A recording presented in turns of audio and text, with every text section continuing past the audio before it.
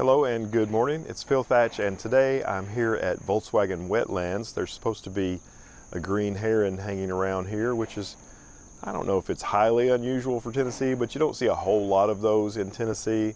And usually this time of year, it's kind of mid-August is the most likely time of year to see a green heron.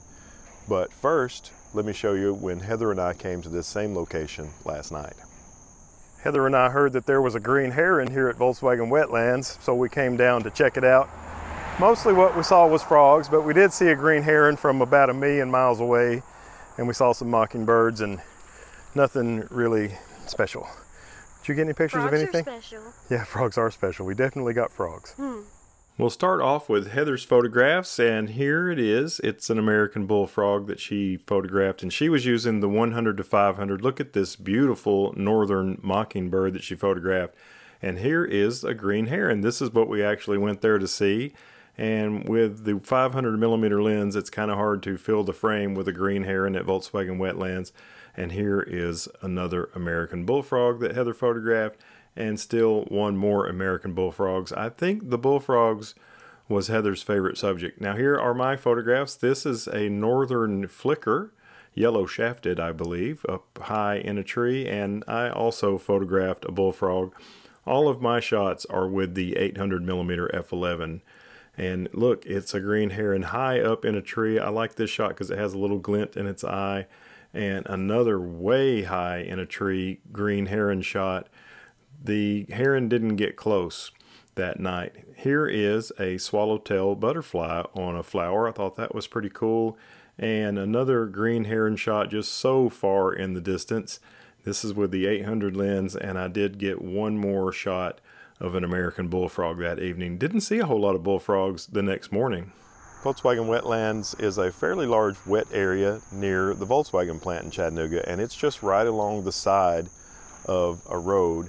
And I'm fortunate because it's fairly near my house.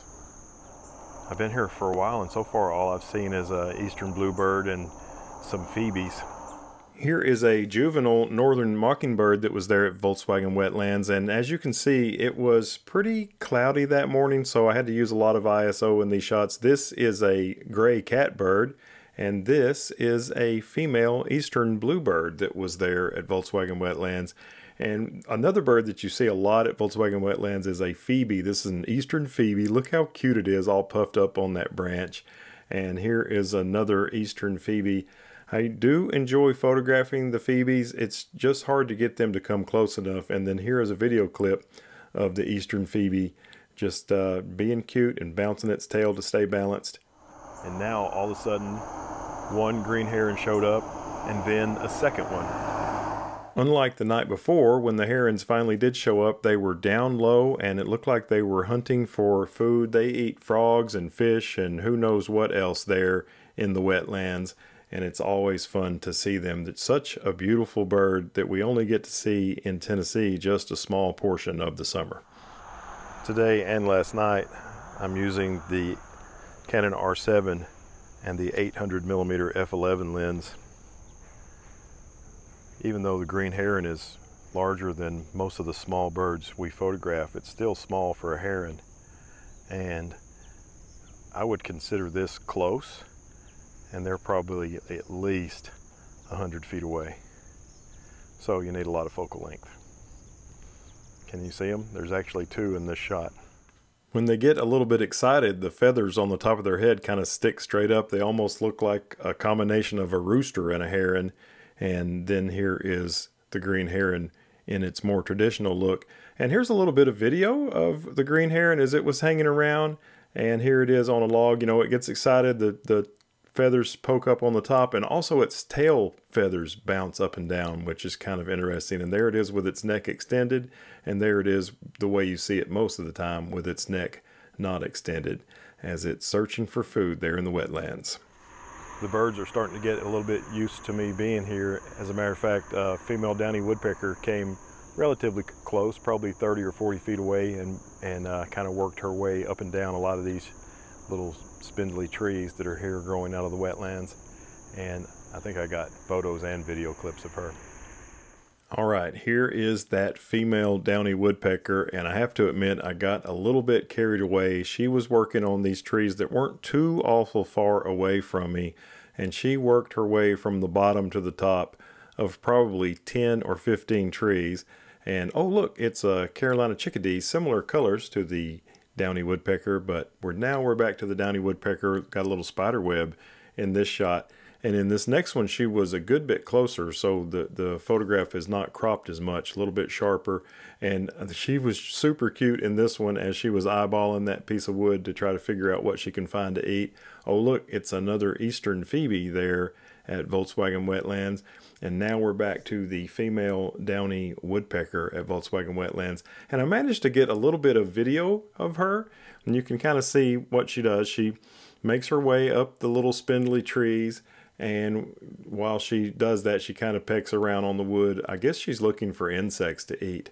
But it was a real joy to get to see her for a little bit of kind of a long time instead of just a few seconds.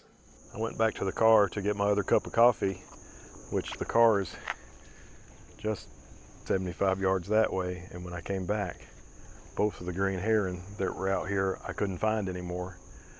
And I sat here for just a few minutes, and then I found one probably just a little bit less than halfway back and made a few shots. You know, I guess that the green heron are probably in our area more than just a month or so, but that's really the only time I'm able to find them. And, you know, people in Florida are lucky they get to see these birds all the time. This may be my favorite shot of the entire video, just a beautiful pose that the green heron had there on that piece of wood sticking up and out of the wetlands. And here is the green heron with its neck extended, which you don't see that as much. Our green heron friend caught a fish. I think it might have been a catfish. That is no catfish. After looking at these pictures quite a bit, what I believe that is a really large tadpole that would have eventually become an American bullfrog, except for this green heron swallowed it whole.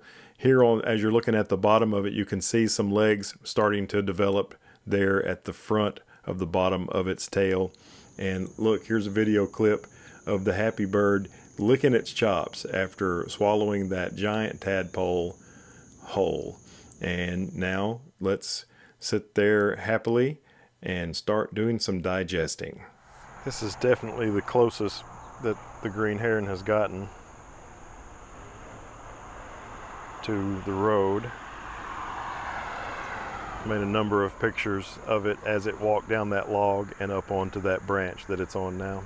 Here is the beautiful green heron as it's slowly walking down that log, and this shot is on that same piece of wood that it was on in the previous video clip and the next one. That's going to do it for me here at Volkswagen Wetlands, where Heather and I came out last night for a little while, and I came this morning for a little while to try to get photos of green herons. And while I don't think there were any amazing green heron photos, we definitely met our goal and saw and photographed green heron here at Volkswagen Wetlands. Thanks for watching. If you like the content, a thumbs up's always appreciated, and I'd love it if you subscribed and hit the bell. And as always, I look forward to seeing you in the next one. Bye-bye from Volkswagen Wetlands in Chattanooga, Tennessee.